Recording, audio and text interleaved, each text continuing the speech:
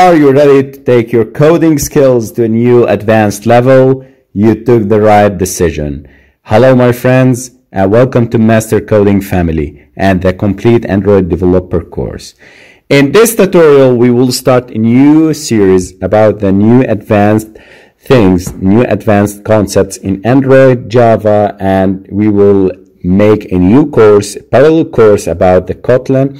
We will start also with the Kotlin courses, and at this course we will be discussing dependency injection and advanced topics in Android and Java.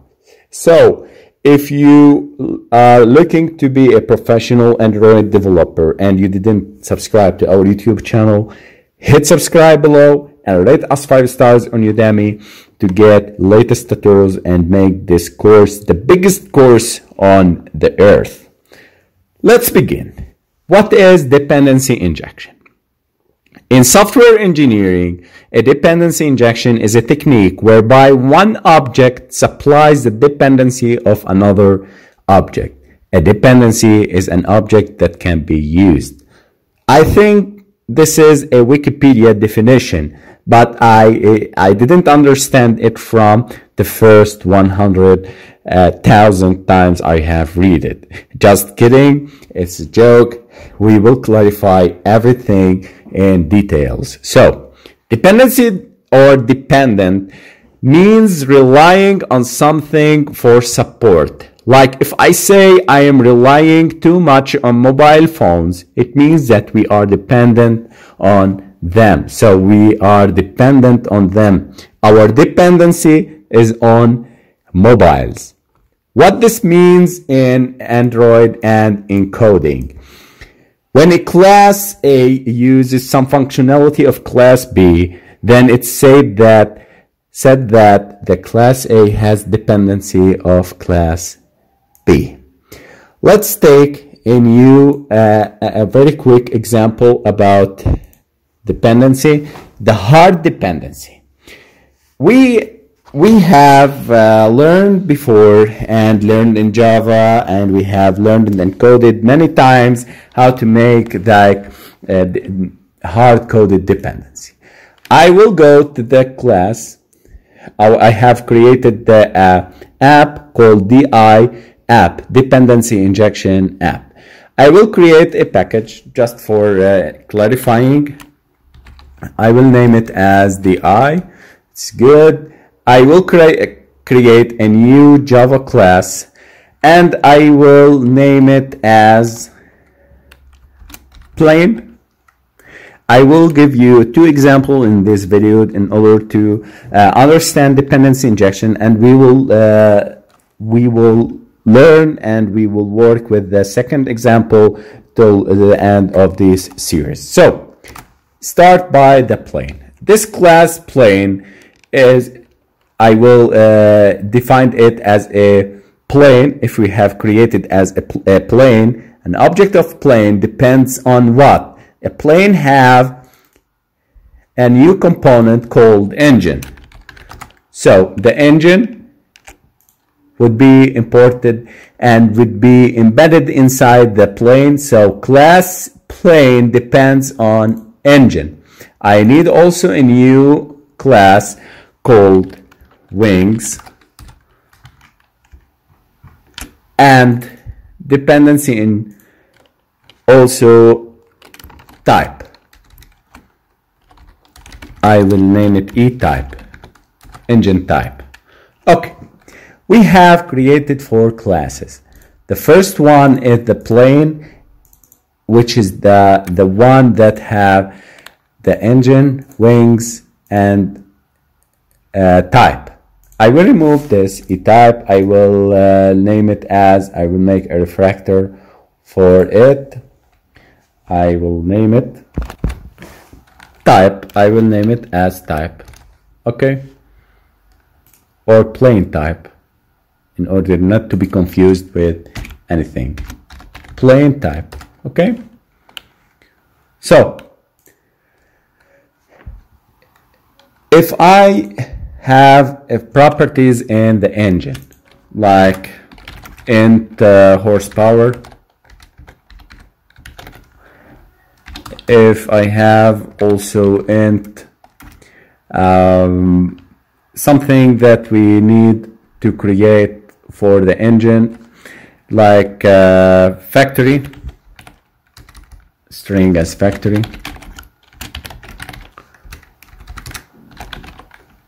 and so on. I will make also for the wings, but till now I will make them empty. Okay guys, I need to clarify something before I will make them. So if we go to the plane here, I will create a new engine object of it and create engine, and it's empty constructor, and the plane also contains wings, w equal new wings. Okay, and type, plane type, also a plane contains a plane type, so t equal new plane type.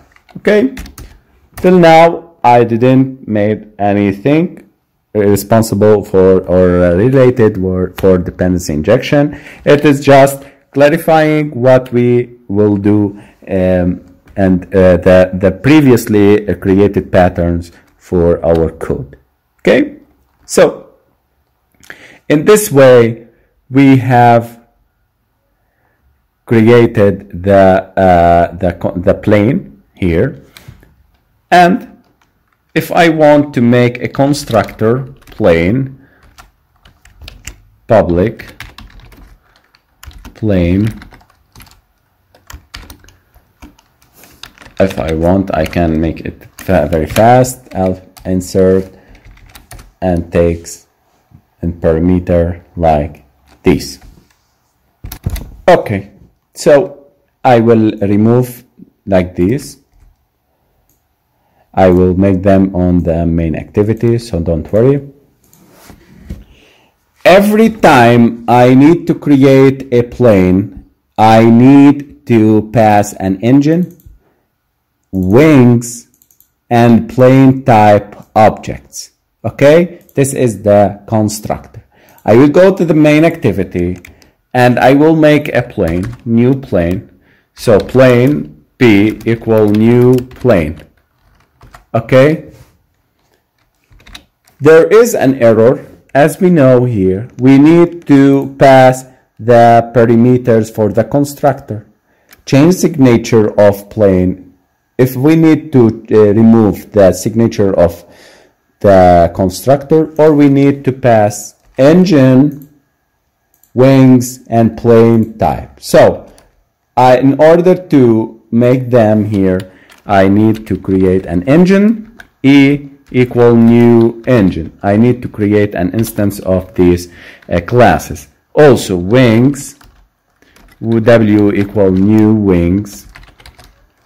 And if I need to complete the code, I need to create a type, plane type here, t equal new plane type. This is the ordinary coding for our Java patterns. Okay, so this is the way we have created plane p. And if we have a method here called public void take off, okay, it will make a toast here, create a new toast, this, and taking off. Okay, so plain get this dot get context. I will pass the context here. Okay, this is a class. I cannot make them. I will make a log I or v into tag, I will name it as tag, and detecting a message called taking off. Okay, this is an ordinary thing that in Java we need to display it, and we have made it before. So if we run the main activity in the emulator, we have run our application. It's an ordinary application making a class called plane. We are making an object of it, passing an engine object, wings object, and type object, plane type object, and calling the plane takeoff method. If we run it, we have in the logcat here, and we search for tag, we have the taking off method is working fine because we have made it and everything is working fine. Till now we didn't invent anything and we didn't have any dependency injection. So we have plain guys concentrate on the topics and the naming. Plane P has dependency on engine, plane type, and wings classes. So this is in the main activity. This is called a boilerplate code. So what is a boilerplate? In coding, boilerplate is any seemingly repetitive code that shows up again and again in order to get a result that seems like it's ought to be much simpler. So these are again and again we need to create them every time we need to create a plain object.